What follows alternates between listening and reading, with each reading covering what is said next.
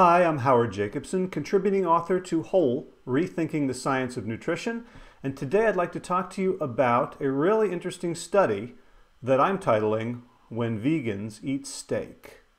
So we've heard for years that the problem with eating meat is the cholesterol and the fat that's contained in it. So it would stand to reason if that's the problem, then we can solve it by eating lean cuts of meat. However, this study shows that it's not that simple. And the reason is this new chemical, TMAO, new to us, trimethylamine N-oxide, can encourage the growth of fatty deposits on the walls of arteries. Now here's where it gets interesting. The study compared meat eaters and vegetarians and vegans in whether the TMAO spiked after eating meat. And it found that a vegan did not show the same spike in levels of TMAO after eating a 200-gram sirloin steak. In other words, what they ate was less important than how they had been eating in the past. And the analysis showed that the vegans and vegetarians had, quote, very different types of bacteria in their guts. So Dr. Hazen, the chief researcher on this study, concluded that eating meat regularly promotes the growth of intestinal bacteria that turn carnitine in red meat into TMAO. And the thing about TMAO is that it leads to deposits on arterial walls.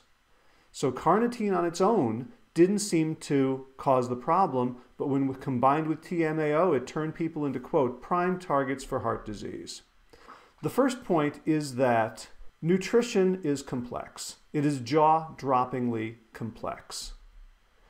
And we're used to thinking about nutrition the way we might have learned it in school, like vitamin A is for eyesight, eat your carrots so you can see well, and that everything we eat is reducible to a specific bunch of nutrients, and each nutrient does a thing in our bodies. Vitamin C fights colds, vitamin E is for the immune system, vitamin A is for eyesight, that we think that way. And it really isn't the case, because here we see it's not just about the consumption, what we're consuming, it's about how we're absorbing it and how we're processing it. And that makes things way more complex. Important point number 2, follow the money. So we're going to see a very predictable research agenda from this study. Can you guess what it is? Is it about how to help people transition to a plant-based diet away from so much meat? Nah.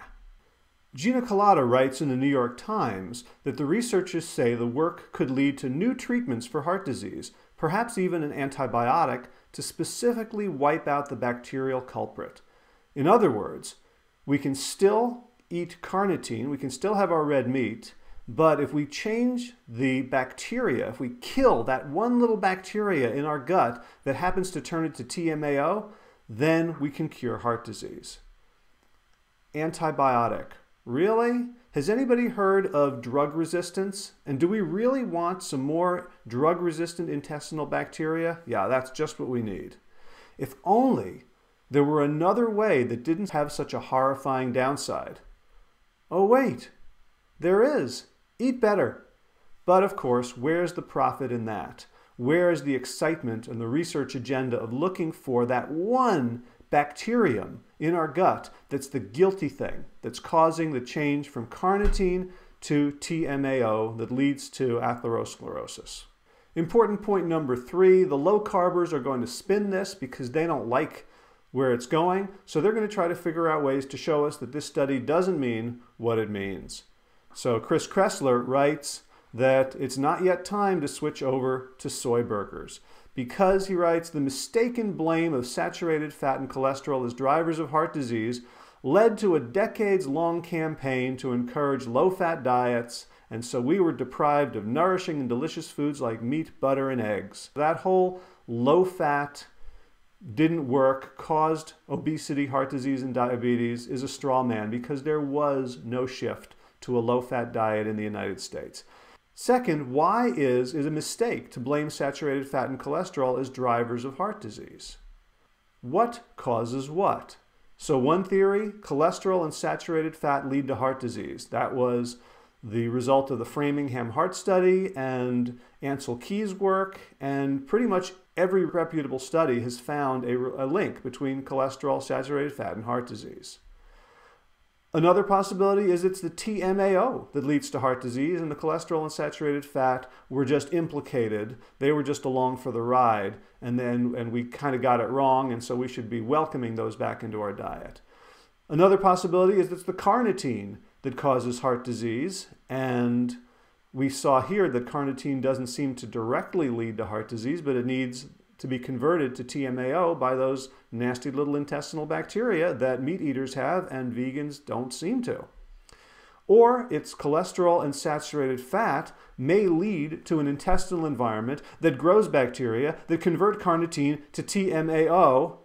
Okay, just stop already. We'll never find the cause because there's no such thing as the cause in nature. This is so complex. Getting back to point number one, this is so complex.